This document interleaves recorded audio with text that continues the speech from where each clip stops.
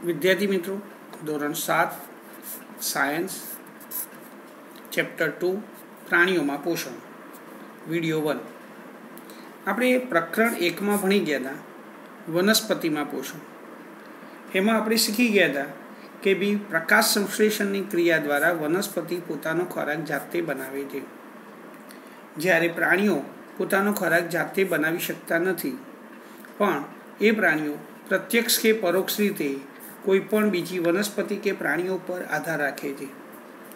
આ પાઠમાં આપણે શીખવાનું છે કે પ્રાણીઓ કેવી રીતે પોષણ મેળવે છે, પ્રાણી પોષણ શું છે, અથવા પ્રાણી પોષણ કોને કહેવાય। કે ભાઈ પ્રાણીઓના શરીરમાં પોષક તત્વોની જરૂરિયાત, ખોરાક ગ્રહણ કરવાની પદ્ધતિ તેમજ તેનો શરીરમાં વપરાશનો સમાવેશ પ્રાણી પોષણમાં થાય છે। એક પ્રશ્ન પૂછી શકાય કે પ્રાણી પોષણમાં કોનો સમાવેશ થાય છે અથવા શેનો સમાવેશ થાય છે? તો પ્રાણી પોષણ એટલે પ્રાણીઓના શરીરમાં પોષક તત્વોની જરૂરિયાત, ખોરાક ગ્રહણ કરવાની પદ્ધતિ, તેનો શરીરમાં વપરાશ વગેરેનો સમાવેશ પ્રાણી પોષણમાં થાય છે। હવે પ્રાણીઓ ખોરાક લેતા હોય છે, એટલે ખોરાકના ઘટકો આપણે પહેલા ચેપ્ટરમાં ભણી ગયા હતા। તો કાર્બોદિત, પ્રોટીન, ચરબી, વિટામિન, ખનિજ ક્ષાર એ બધા ઘટકો છે। આ ઘટકોનું આપણા શરીરમાં પાચન થવું જરૂરી છે। તો કાર્બોદિત જેવા કેટલાક જટિલ પદાર્થો હોય છે। આવા જટિલ પદાર્થો કે જટિલ ઘટકો તે જ સ્વરૂપે આપણે ઉપયોગમાં લઈ શકતા નથી, એટલે એનું સરળ સ્વરૂપમાં રૂપાંતર થવું જરૂરી છે। એટલે આપણા શરીરમાં પાચનની ક્રિયાનો મતલબ થાય કે આ કાર્બોદિત જેવા જટિલ ઘટકોનું સરળ સ્વરૂપમાં રૂપાંતર થવાની જે પ્રક્રિયા છે એને આપણે પાચન કહીએ છીએ। એટલે આપણા શરીરમાં જે કંઈ ખોરાક ખાધેલો હોય એનું પાચન થવું જરૂરી છે। હવે આગળના ટોપિકમાં આપણે ચર્ચા કરીશું કે દરેક પ્રાણીઓમાં ખોરાક મેળવવાની પદ્ધતિ જુદી જુદી હોય છે।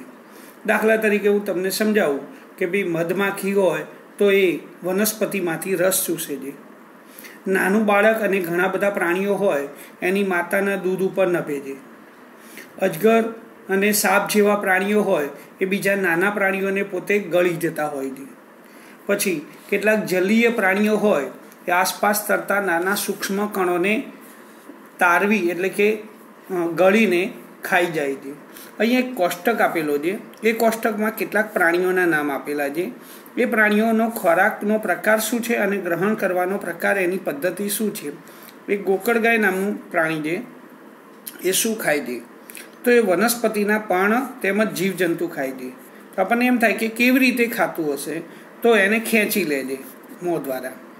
કીડી એ તમે ઘરે જોઈ જશે, તમે કંઈ પણ ઘરમાં ક્યાંય ખોરાકનો કણ કે કોઈ ગળ્યો પદાર્થ પડ્યો હોય તો તરત જ થોડા સમયમાં એની ચારે બાજુ કીડીઓ આવી જાય છે। તો કીડીનો ખોરાક શું છે? તો કીડીનો ખોરાક છે ખોરાકના કણ તેમજ ગળ્યા પદાર્થો। એ પોતે કેવી રીતે ખોરાક ગ્રહણ કરે છે એનો પ્રકાર છે ચાવીને। હવે સમડીની વાત કરીએ। સમડી એનો ખોરાકનો પ્રકાર કયો છે?